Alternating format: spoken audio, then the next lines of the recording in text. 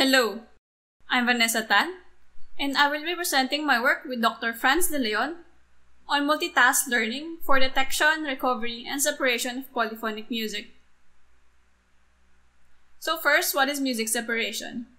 The goal of music separation is to extract individual sound sources from a given audio mixture. Solving music separation would open a wide range of applications, such as automatic transcription, audio post-production, music information retrieval, and even for 3D sound design of mixed reality applications. Recent studies explored the use of deep learning algorithms in solving music separation. Although they have good performance, they are still inefficient, as they need to learn an independent model for each sound source. Our proposed system is to separate audio mixture using only a single model. Leveraging on the idea of informed source separation, where providing additional information could help improve the network, we integrate a classification network that would help the system to detect the presence of the sound source in a given time frame. We also utilize a recovery network to learn the data representations of the audio mixture.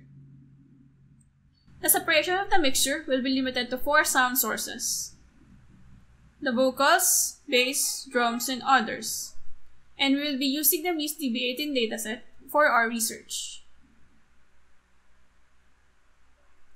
The rest of this presentation is divided into 3 parts: the network architecture, a model comparison with baseline algorithms, and lastly, the conclusion and future work. Let's now dive into the network architecture. The architecture has 4 major components: audio input representation, separation and recovery block, and the classification block. First is our audio input representation. We utilize a time frequency representation for the audio mixture. Based on experiments, the best TF representation is the short time Fourier transform, with a window length set to 512, with 75% overlap, and a Blackman window function. Next is our separation block. The base network adapts the unit architecture for singing voice separation. Rather than using normal convolutional layers, we utilize dilated convolutions.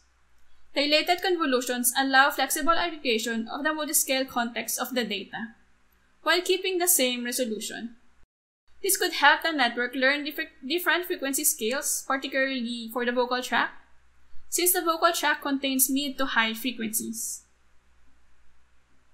We then now move to our recovery block. This network learns the shared information in each task.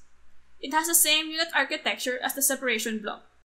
Inspired from the idea of stacking networks from image segmentation, stacking units could help capture more contextual information while preserving high resolution outputs. Note, both the separation and recovery block utilizes the mean absolute error as their loss functions. A classification network of the system is a multi-label classification of the 4 sound sources. 2 classification mappings were explored for this network. The first mapping is a global average pooling, which calculates the average output of each feature map, while the global weighted rank pooling computes a weighted average score for each class. After adding global pooling layers in the separation network, 4 dense layers were added to the network. Since the dataset used for this research does not focus on the classification of sound sources, the ground truth labels for detection are imbalanced. Hence, the binary focal loss is used for the loss function of this network. For the classification network, the equal error rate and the area under the curve are used as evaluation metrics. For AUC, the higher the values, the better, and for EER, the lower the values, the better the performance of the system. As shown in this table, the AUC and EER metrics are consistent for all sound sources. Only the drum source improved in changing the global pooling layer to global weighted rank pooling. Between the 2 classification mappings, the global average pooling has the best average metrics. We now move to our model comparison. Three metrics were used to evaluate the separation performance. First is the SDR, or the signal to distortion ratio, which measures the amount of noise in a signal. Then we have the SIR, or the signal to interference ratio, which measures how well an algorithm separates a target source in a mixture. And SAR, or the signal to artifacts ratio, which measures how well an algorithm recovers the target source without removing or adding unwanted signals. Two implementations were compared with the baseline algorithm. The first implementation is the separate plus parallel classification and recovery, or what we call the parallel network. Then the second one is the recover, separate, and classify, or the series network. Please note that the separation baseline needs 4 models to separate the 4 sound sources. Based on the 3 metrics, the parallel configuration has the best separation performance for SDR and SIR, while the series configuration achieved the highest SAR. For recovering the audio mixture, the best implementation is the parallel system. Please note that the separation baseline has no recovery block, hence only the 2 implemented systems were compared. The standard evaluation metrics for separation ignore silent or near silent ground truth sources.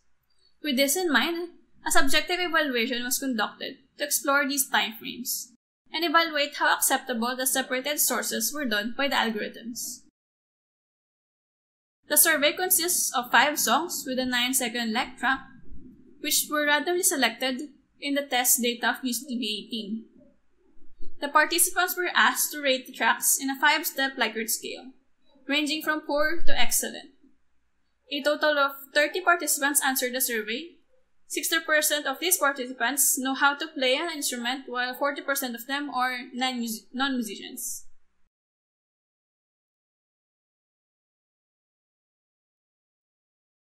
Among the 3 algorithms, the baseline is more preferred in separating the vocals and the drum source. The parallel implementation gives the best score for the other source, while the series implementation works well in separating the bass source. The baseline for the classification task is different from the separation baseline. Please also note that the researchers of the classification baseline did not explicitly discuss their instrument detection algorithm. Hence, the results presented here only show the performance of the system based on the same test data. As shown in the table, the classification baseline performs well in vocal sources. Meanwhile, the parallel implementation achieves the best classification results for the drum source. For the bass and the others, the series implementation has the best classification metrics. To summarize, this work demonstrates a multitask learning architecture for separation, detection, and recovery of polyphonic music, using a single model. Experiments show that the separate, then parallel classification and recovery, or the parallel network, is the best configuration, based on the overall performance of the system. The implemented system is also the best network in separating bass and other sources. It is recommended to investigate a standard subjective evaluation in order to have a fair comparison among music separation algorithms. Other quantitative metrics should also be explored, since the SDR, SIR, and SAR can't handle silent or near silent sources, thus not evaluating the overall performance. Other than classification and recovery, a melody extraction or beat detection task could be included for multitask learning. Please check out our paper for further discussion and listen to some samples using the given link. Please don't hesitate to reach out for any questions or comments. Thank you for listening.